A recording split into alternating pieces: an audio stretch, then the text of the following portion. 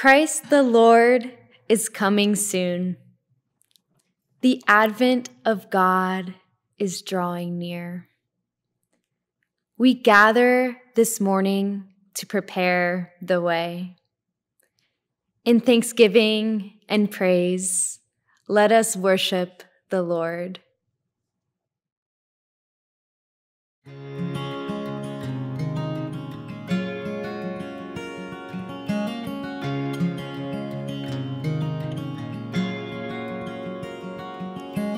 Angels from the realms of glory, wing your flight o'er all the earth. Ye who sang creation's story, now proclaim Messiah's birth. Come and worship, come and worship. Worship Christ, the newborn King.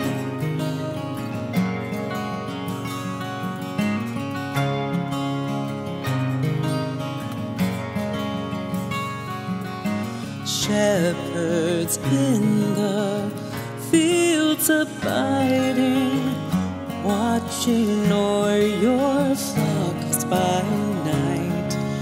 God with man is now residing. Yonder shines the infant light. Come and worship, come and worship. Worship Christ, the newborn King. Come and worship, come and worship. Worship Christ, the newborn King. Oh,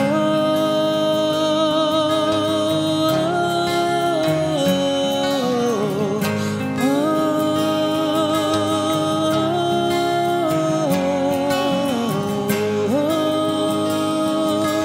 oh,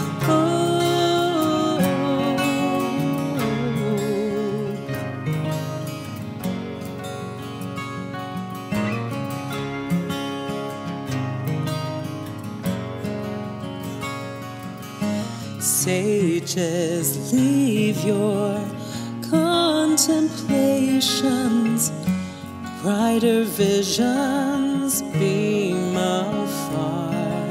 Seek the great desire of nations. You have seen his guiding star.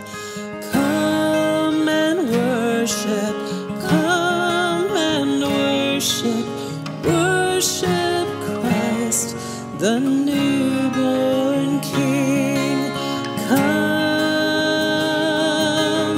come and worship. Come, come and worship. Come, come and worship. Worship Christ, the newborn King.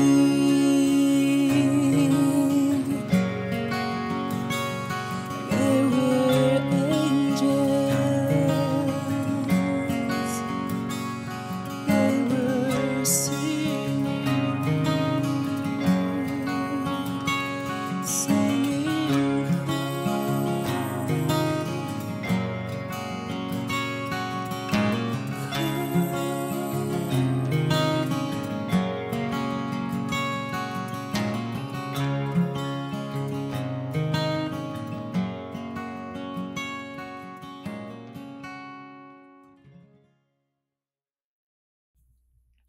Let us pray. Gracious God, the whole world rejoices at the coming of your Son. Everywhere around us, we see signs of his coming. As we gather on this day as your family, draw us closer to you. Fill our hearts with anticipation and longing for your Son's return, and make his Spirit very present in our midst. May the life symbolized in the hanging of these greens be a sign of the greater life we find in him. In Jesus' name we pray. Amen.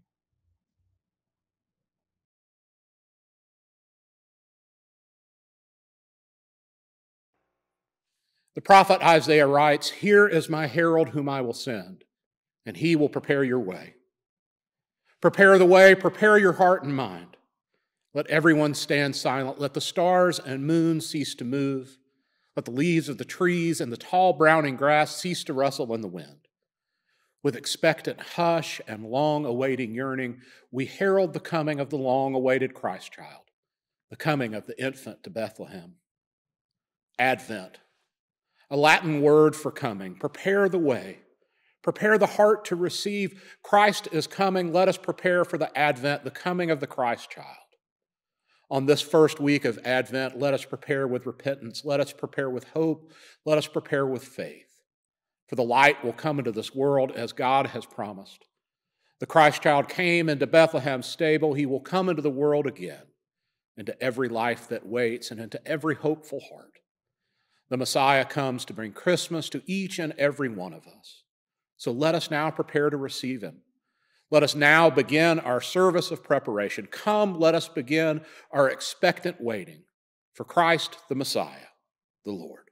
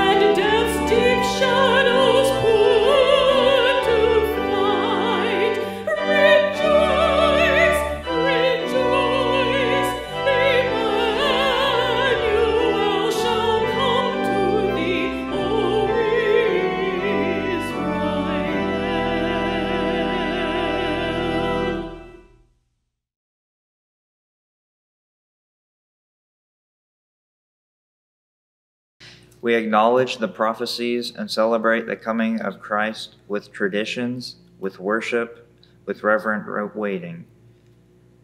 There are many symbols of waiting, of preparation. There are many customs to hail the Advent, which is Latin for the coming. Foremost among the symbols is the Advent wreath, the wreath of coming. The circle of the wreath, like God himself, has no beginning and no end.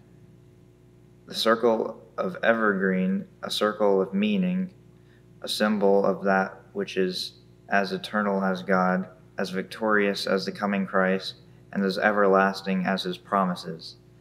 The Advent wreath is a symbol of hope, a symbol of 4 Sabbaths of waiting. 4 candles light the wreath. 3 are purple. Purple is the color of kings. It is also the color of repentant preparation. On the 4th Sunday of Advent, the rose candle is set aglow, remembering the unfettered joy of the angels sung.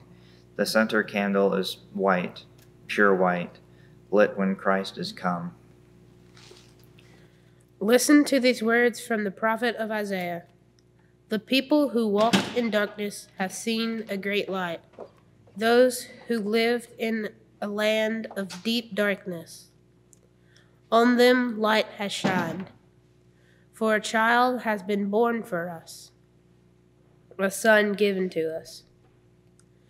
Authority rests upon his shoulders, and he is named Wonderful Counselor, Mighty God, Everlasting Father, Prince of Peace. Isaiah 9, verses 2 and 6. As we light the first candle, remember the prophets of old who demanded to be heard, who spared to speak of a child to come, God with us, the eternal Christ. Would you pray with me? Holy and gracious God, we give you thanks for the prophets among us who bring to us surprising new visions of hope, who challenge us to think outside the box, who show us a future we never anticipated. Grant us your wisdom and understanding that we will prepare well for the coming of your promised counselor. Amen. On this first Sunday of Advent, we light this candle as a symbol of the prophets who renew our faith and remind us of what we may be.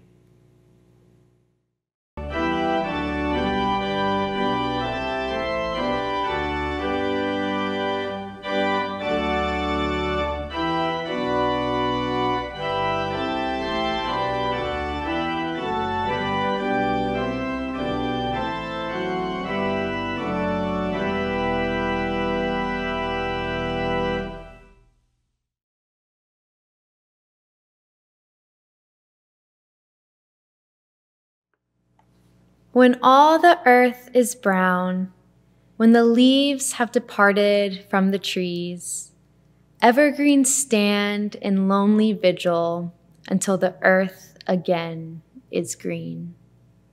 Evergreens shout to us about the hoped-for coming of green again. Evergreens stand ever ready to remind us of this joyous hope. The joyous reality of the eternal presence of the Christ child, the eternal presence in all the world. The most striking and the most universal feature of Christmas is the use of evergreens in churches and in homes. Among ancient Romans, evergreens were a symbol of peace, joy, and victory. The early Christians placed them in their windows to indicate that Christ had entered the home. Holly and ivy, along with pine and fir, are all called evergreens because they never change color. They are ever green, ever alive, even in the midst of winter. They symbolize the unchanging nature of our God, and they remind us of the everlasting life that is ours through Christ Jesus. In Isaiah 60:13, we find these words: "The glory of Lebanon shall come unto you, the fir tree, the pine tree, and the box together, to beautify the place of your sanctuary. Evergreen, everlasting, eternal, green branches are a part of our preparation, our waiting, a symbol of hope, a symbol of eternity, a reminder of love received. Evergreen is a symbol of the eternal promise of renewal, a symbol of the eternal and everlasting God."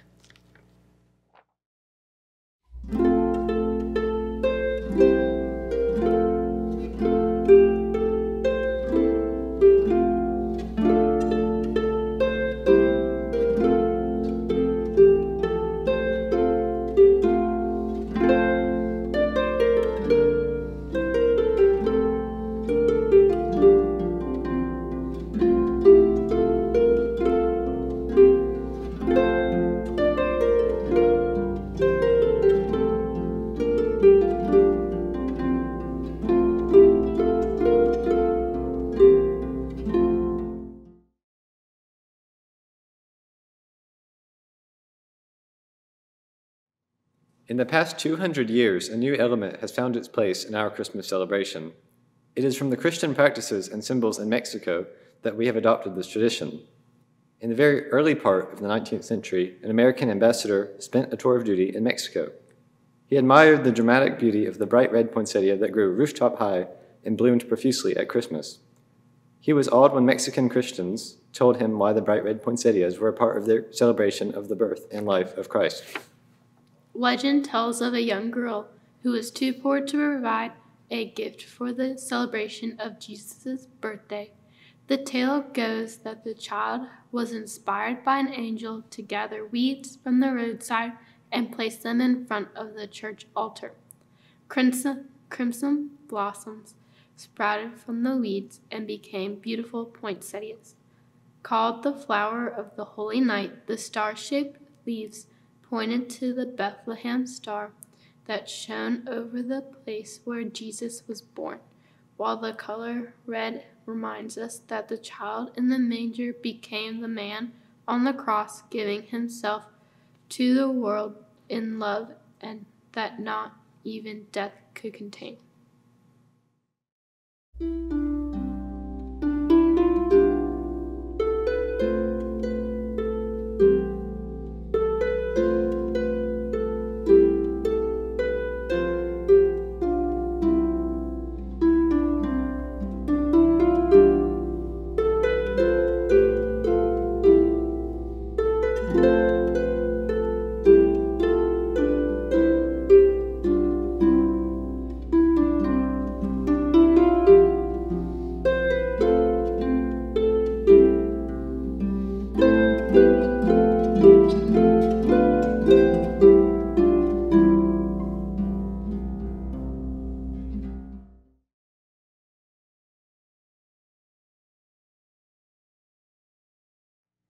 Today, the Christmas tree is at the center of so many of our festivities.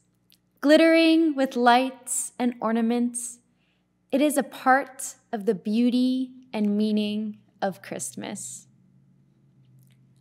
The story is told that on one Christmas Eve, Martin Luther wandered outdoors and became enraptured by the beauty of the starry sky. Its brilliance and loveliness led him to reflect on the glory of the first Christmas Eve, as seen in Bethlehem's radiant skies. Wishing to share with his wife and his children the enchantment he had felt, he cut from the forest an evergreen, glistening in the snow, and took it home. He placed candles upon it to represent the glorious heavens he had seen. Luther said the Christmas tree, with its top pointing up to heaven, was like hands folded in prayer, pointing to the throne of grace from which we receive our Savior. As we decorate the tree with symbols of Christ's saving work, may our hearts be drawn ever closer to the way of Jesus.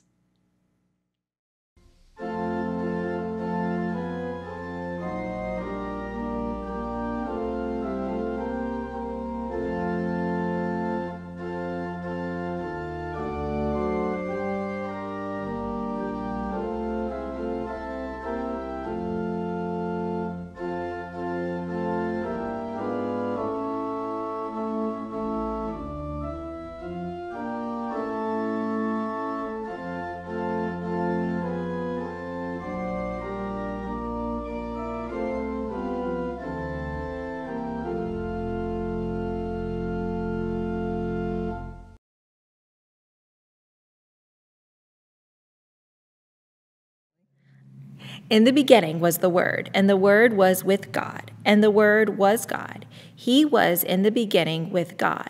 All things came into being through him, and without him not one thing came into being.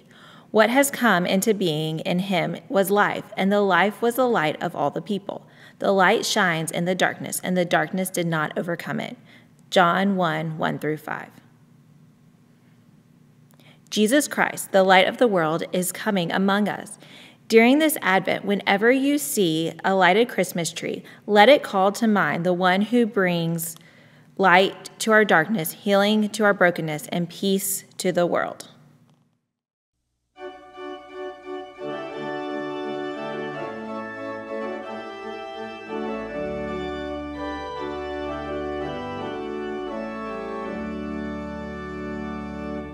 Joy to the world, the Lord is come. Let earth receive her King. Let every heart prepare.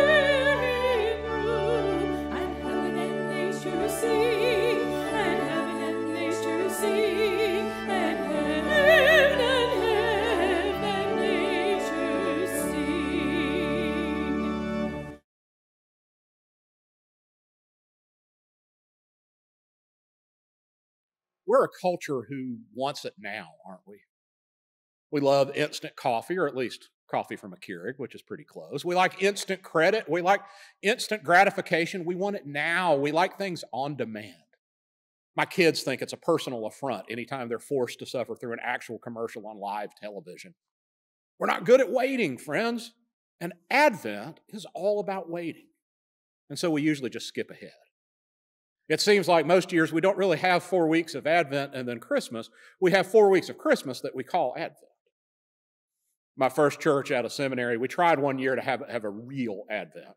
You know, we do this with Lent and Easter. We don't sing Alleluia. We don't sing Christ the Lord is risen today on Ash Wednesday. We wait for Easter Sunday.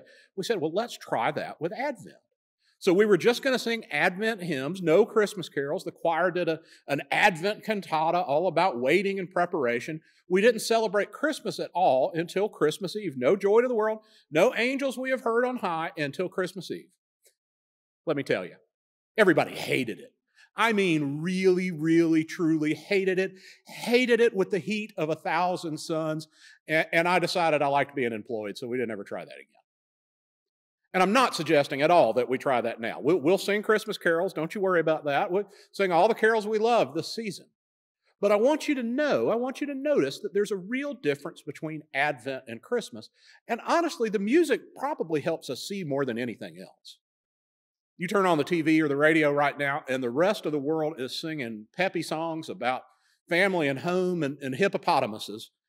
But we sing, O come, Emmanuel, and ransom captive Israel that mourns in lonely exile here. We sing, let all mortal flesh keep silence, and with fear and trembling stand. Well, ho, ho, ho, and fa, la, la, la, la. We sing these old hymns with old melodies in minor keys, which are such a stark contrast to what the rest of the world is doing. The rest of the world sings, should old acquaintance be forgot and never brought to mind? I'll be home for Christmas if only in my dreams I'm dreaming of a white Christmas just like the ones I used to know. See, maybe the biggest difference is that for many of us, for most of us, Christmas is about remembering. It's about honoring the past, about looking back with fondness and tenderness and nostalgia. I've heard it said that Christmas is like a time machine for many of us, taking us back to all those Christmases we have ever spent on this earth. For most of us, Christmas looks back, but Advent looks forward. The days are surely coming, says the Lord, when I will fulfill the promise I made. Not the days have surely come and gone, and gee, wasn't it great way back when. The days are surely coming. Our best days wait ahead. God is going to finish what God started. Advent's about remembering God's promise for the future, which is simply this: everything's going to be okay. I've discovered you say that a lot as a parent. I say that a lot as a dad. When my kids get scared, when the world gets dark and hard to understand, when it feels like everything's crashing down on your head, we say, everything's going to be okay. It works better sometimes than others. It's hard to believe sometimes. There are madmen across the world wreaking havoc and terror with bombs, and there are madmen in our backyard doing the same thing. There are thousands upon thousands of refugees seeking shelter and safety and sanctuary, and there are real concerns about our own safety and security. There are children who have been abandoned. There are seniors who have to choose between food and medicine. There are women and girls being bought and sold.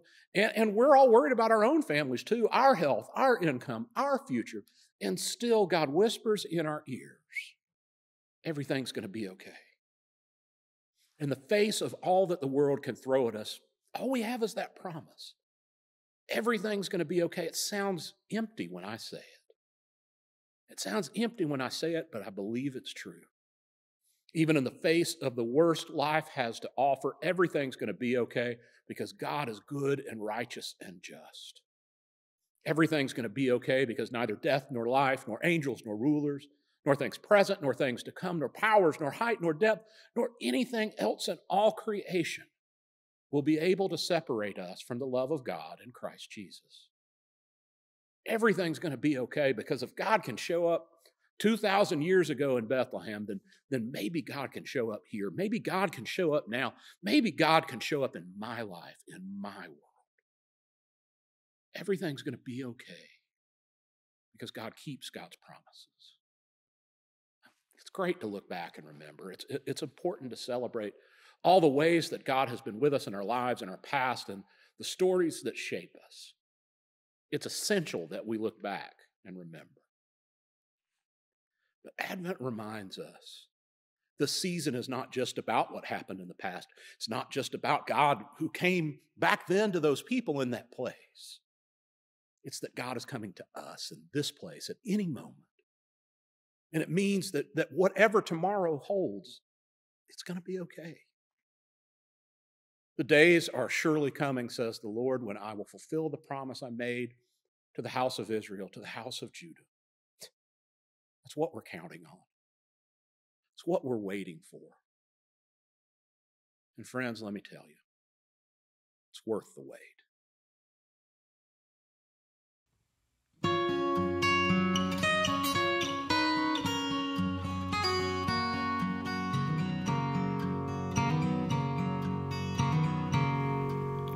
Come, thou long expected Jesus, born to set thy people free from our fears and sins. Release us, let us find our rest in thee.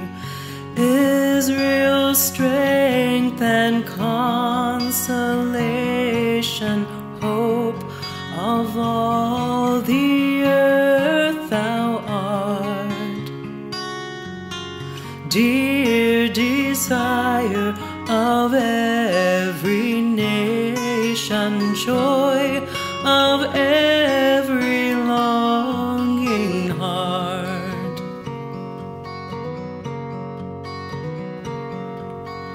Born thy people to deliver, born a child and yet a king, born to reign in us forever. Now thy gracious kingdom bring, by thine own eternal Spirit, rule in all our hearts alone. By thine all-sufficient merit, raise us to thy glorious throne.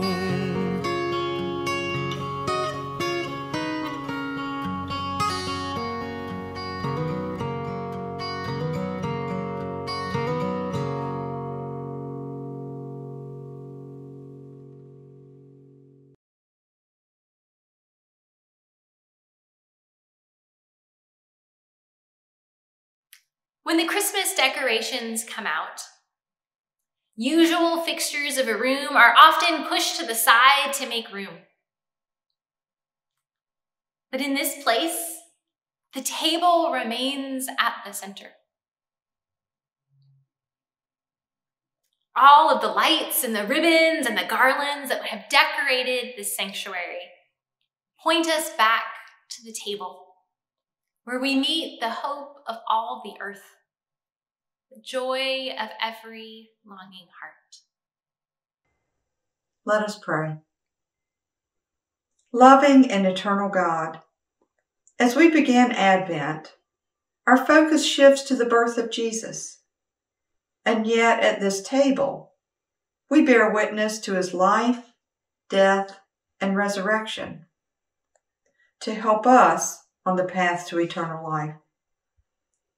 Just as Jesus was born from your spirit of love, so too were we born from that spirit. May we dwell in your love. May we reflect your love. And may we share your love. God, as we share this communion meal together, reaffirm our gratitude for the gift of your Son, Jesus. Rekindle our hearts to a spirit of love for all. Amen. And so, friends, we tell this cherished story once again. How on that night, Jesus, with his disciples in the upper room, took the bread and gave thanks for it and broke it, saying, "This is my body, which was broken for you. Do this in remembrance of me." And in the same way, after supper, he took the cup, saying, "This cup is the new covenant in my blood, poured out for you and for many, for the forgiveness of sins." As often as we eat this bread and drink this cup, we are proclaiming the Lord's death until he comes again.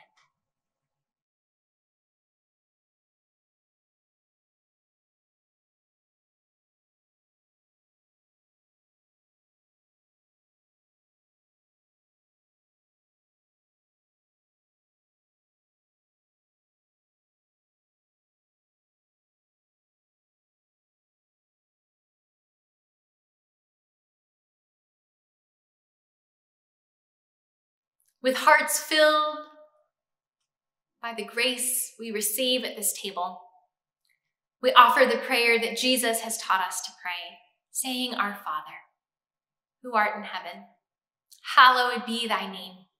Thy kingdom come, thy will be done, on earth as it is in heaven.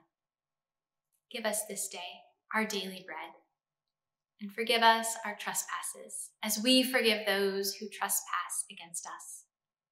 Lead us not into temptation, but deliver us from evil. For thine is the kingdom, and the power, and the glory forever and ever. Amen."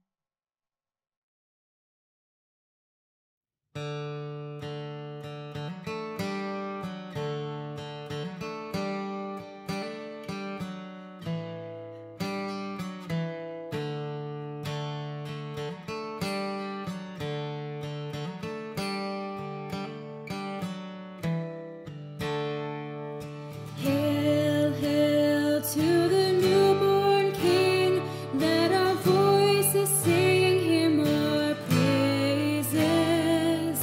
Hail, hail to the guiding light that brought us tonight to our Savior.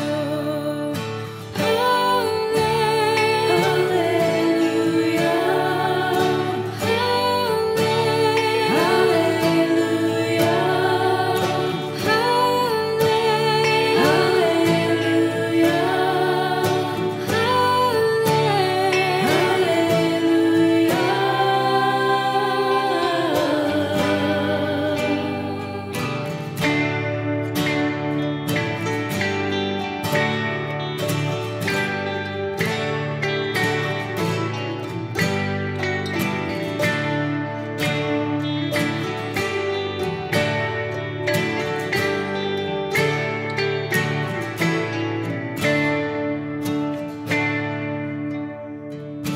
come now, let it shine so bright to the knowing light of the stable.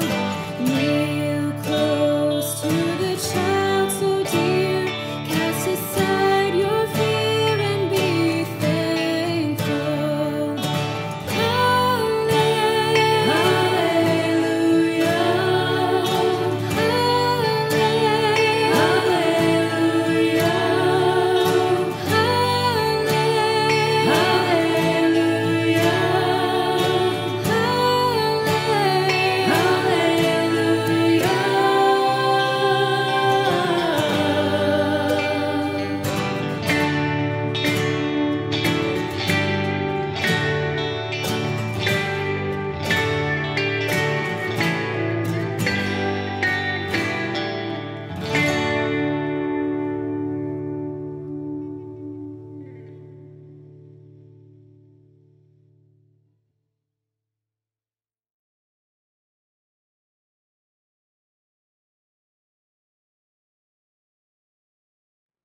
Christ the Lord is coming soon. The advent of God is drawing near.